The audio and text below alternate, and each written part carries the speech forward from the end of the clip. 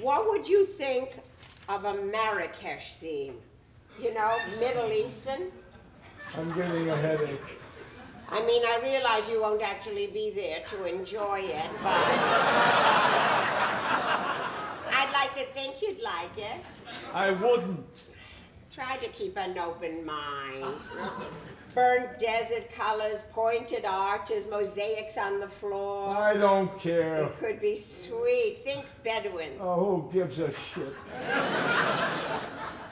You could feign interest to be polite. I don't want to. Why should I? Is it too much to ask to pretend that you care?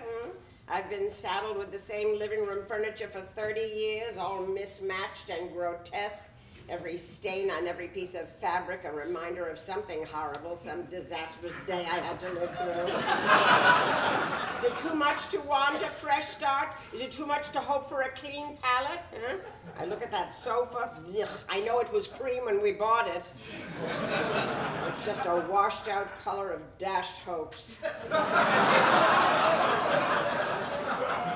Chairs are the shade of disgust. The carpet is matted down with resignation. What the hell does that mean? Is it wrong of me to want a new beginning? I'm not that old. I'm not so old that I should just give up. People who quit are quitters. People who fight are fighters. I suppose that's so obvious, isn't it?